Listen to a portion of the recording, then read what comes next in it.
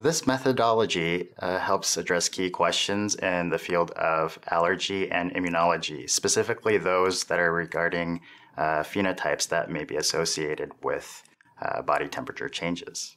The main advantages of this technique are that it is inexpensive, non-invasive, and does not require anesthesia. The implications of this technique allow researchers to reduce the stress and pain of mice during temperature measurement, while eliminating the effects of anesthesia in order to visualize behavioral phenotypes.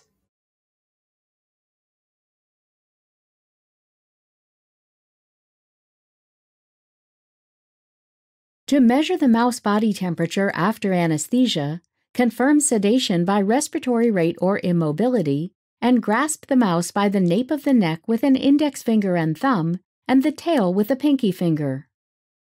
While holding the mouse parallel to the lab bench surface, place an infrared thermometer sensor below the lower abdomen with the outer flat surface of the thermometer 2 to 5 millimeters away from the surface of the abdomen between the two upper nipples.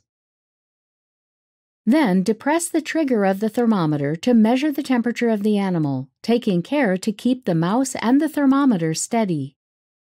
To measure the mouse body temperature without anesthetic, pick the mouse up by the middle of the tail and expose the abdomen. Allow the mouse to hold onto a straight-edge surface with its forepaws and hold the trigger to measure the temperature.